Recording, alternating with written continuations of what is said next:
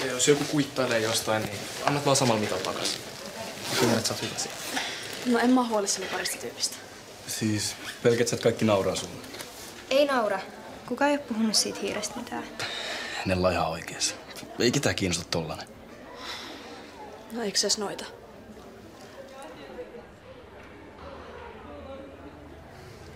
Niin kuin mä sanoin. Tää on vaan ihan perustylsä koulupäivä.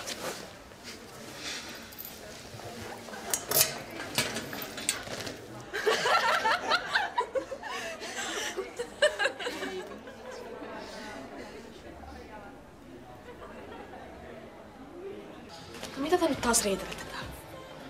Mikä tarina? No oot sä jo parantunut? Joo, on. Moi Viola. Mitäs sulle ja sun vaarille kuuluu?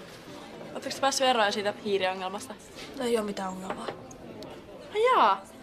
Miten mä jotenkin muistelin, että meillä olisi jotain videota tästä aiheesta? Okei, sori. Ei puhuta näin ikävistä asioista. Mut siis, ootteko te koskaan miettineet, että jos te kaksi menisitte naimisiin, niin teillä voisi olla pappina toi Aaro. Siis se on aika kätevää, kun se on niinku sun isä ja sun isoisä. Tietty on toi aika outo kuvia kyllä, mut kukas mä nyt oon tuomitsemaan?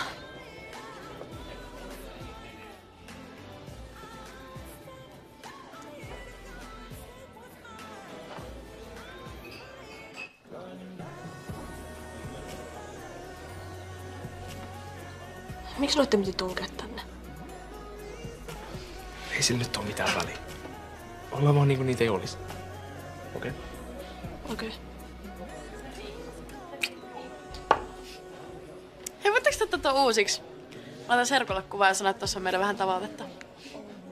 Vai voisiko sun tavoitteena olla kerrankin pitää tuon sun pääs kiinni? Kuka jaksa noit sun väsyneet juttuja? Sori. Onks tää sulla jotenkin arka aihe? Tai seurustelet sun tädin kanssa jotain? Anna olla. No mä oon vaan kiinnostunut teidän kuulumisista. Mut hei, muistakaa käyttää sitä ehkäisyä, ettei tuu lisää tällaisia vähän hitaammanpuolisia kakaroita. Sä oot kyllä niin idiootti. No älä nyt. Kyllä Jeesus pelastaa ja antaa anteeksi. Kysy vaikka siltä vaariltas.